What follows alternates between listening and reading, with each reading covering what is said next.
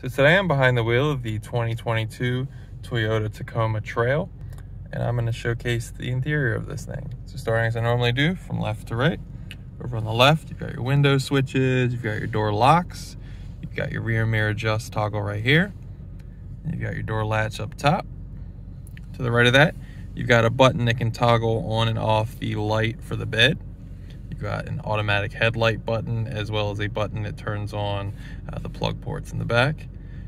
And up top right here, you have a traction control off button. Moving to the gauge cluster, it's got a digital display in the center with some analog gauges to the left and to the right. So on the left, you've got your tach, over on the right, your speedometer, with two little gauges in the center of those. So on the left, you got a temperature gauge, and the right, fuel gauge. So in the center, there are 6 different pages that can be cycled through. So right now I'm on the information page. You can go up and down on that page. So right now I have the miles per hour, distance to empty, right now tank average fuel economy, trip distance, time, rest, a blank page as well. To the right, you've got a compass. Should you set a destination, it'll appear right here as well. Whatever media you're listening to, currently off. Some vehicle settings, messages, and further settings for the vehicle as well. Moving back to the steering wheel, how I was adjusting everything up top. Left and right here basically switches between different pages, and up and down cycles through once you're on that different page. Over on the left, you've got your volume controls. Up and down is the tuner, to switch between whatever songs you're listening to, or whatever station. Talk buttons, mode. Down here you got your phone buttons, your lane assist buttons, sensors as well. Give you a better look at the steering wheel. Uniquely features a old school manual key. Moving to the navigation display. So this is pretty much the menu screen, but you also have the home screen, which can be customized. But on the menu screen, you have your destination, audio, phone, apps, projection. So if you connect your phone to the vehicle, this is where Android Auto and Apple CarPlay pop up. You got info, you got stuff like eco, so different average speed, miles per hour, things like that.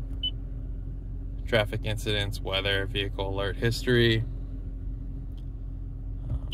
In the setup, pretty much change everything you can think of. You got clock, projection settings, the customized home screen, beeping, Bluetooth, audio, phone. I'm not gonna click that because it might pop up names for other journalists who've had this vehicle. Maintenance, vehicle customization, door lock settings, things like that. Navigation, Wi-Fi, traffic, and data services. Also on the left and the right of the screen, as you can see, I was quickly popping basically between home and menu. Home will get you to the home screen, obviously menu to the bubble screen, as I call it. And then you also have some quick options for audio, map, seek, track, phone, and apps, kind of pop you right into those bubbles should you need to. Right here on the left, you've got a power button as well as volume knob. Over on the right, you got your tuner scroll knob as well.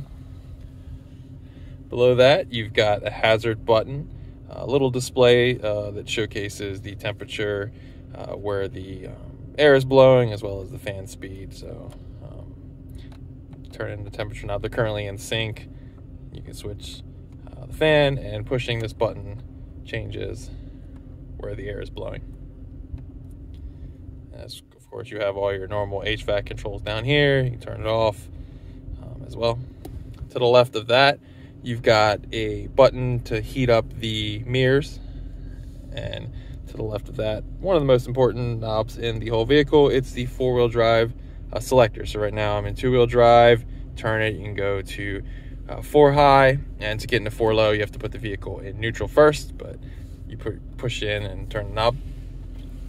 Below that, you've got sensor button. The ECT power kind of changes the shift points of the vehicle, kind of holding higher RPMs. Parking sensors. This rear push button is for the rear window in the back. Right here, you've got a USB port, old school smoker's plug right here. Below that, you've got a lot of cubby hole space, followed by 2 cup holders. And on the left, you've got your gear lever. So you got park, reverse, neutral, and drive. And once you're in drive, you can hit it into the sport mode, which basically is a manual mode, allowing you to shift your own gears up and down. Up is forward and down is back. Put it back in the park. To the left of that, you've got a manual emergency brake. And you have another cup holder right here, as well as a spot, kind of a square spot, maybe for a phone, or I guess technically another cup could sit there as well. You got your armrest, which will reveal a safe in this vehicle. Because it's the Trail Edition, it's pretty useful to have a safe when you're on the trail. Moving to the passenger side, so the glove box features Tacoma branding and everything, extra keys in there, manuals.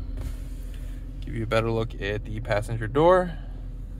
Features kind of cloth seats with a design in them, and that design extends to the rear of the vehicle.